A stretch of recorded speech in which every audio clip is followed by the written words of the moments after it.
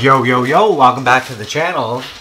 Today we're going to have a look at how waterproof your phone really is. A look at IP ratings.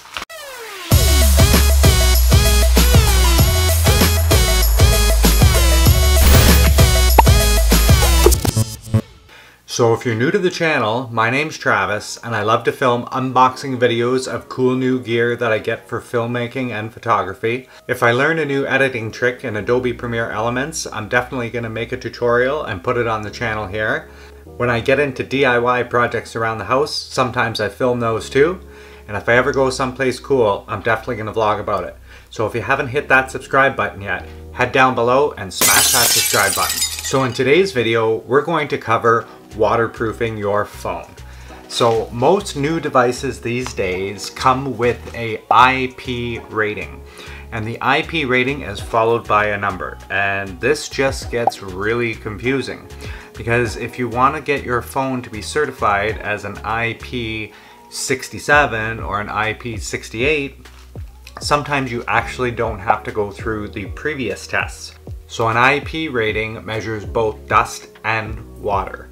That's why you always see two numbers when you see a phone with an IP rating.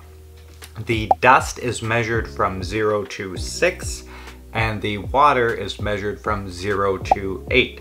So the highest rating a smartphone can get is an IP68.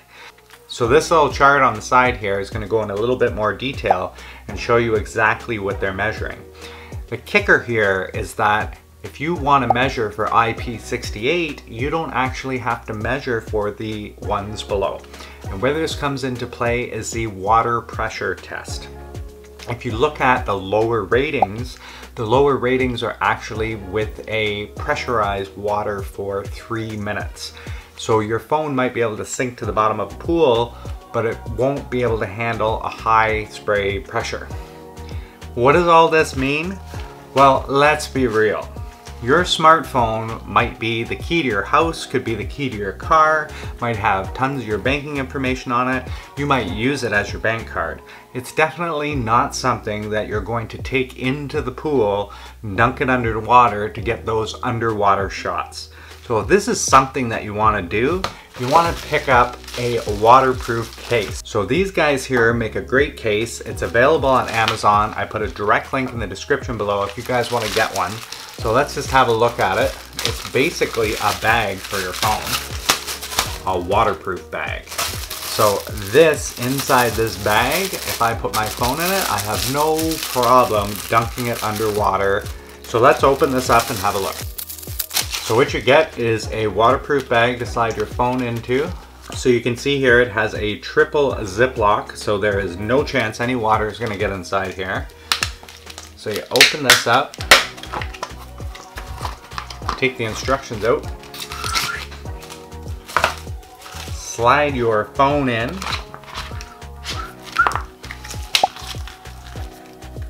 make sure all 3 of these are sealed.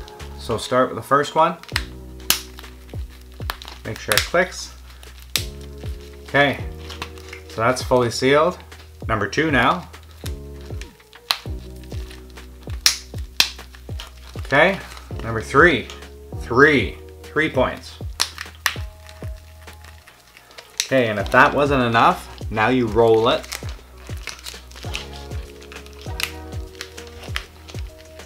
And you have these buttons here. You roll that right down tight and do up the buttons. There's no chance water's getting inside here.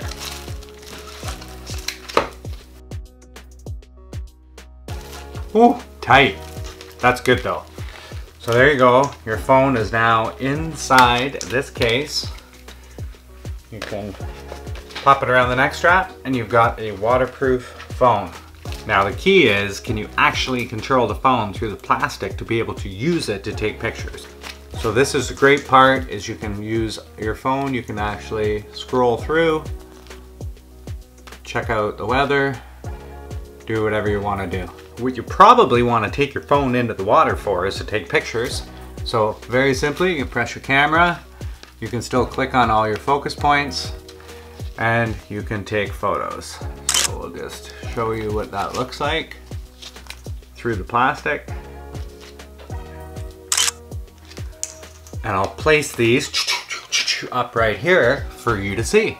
So if you want to make any phone completely 100% waterproof and still be able to control it, check out the Ztopo waterproof case, available on Amazon, direct link in the description below.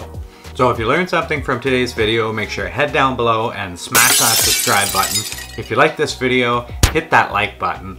And until next time, take it easy out there.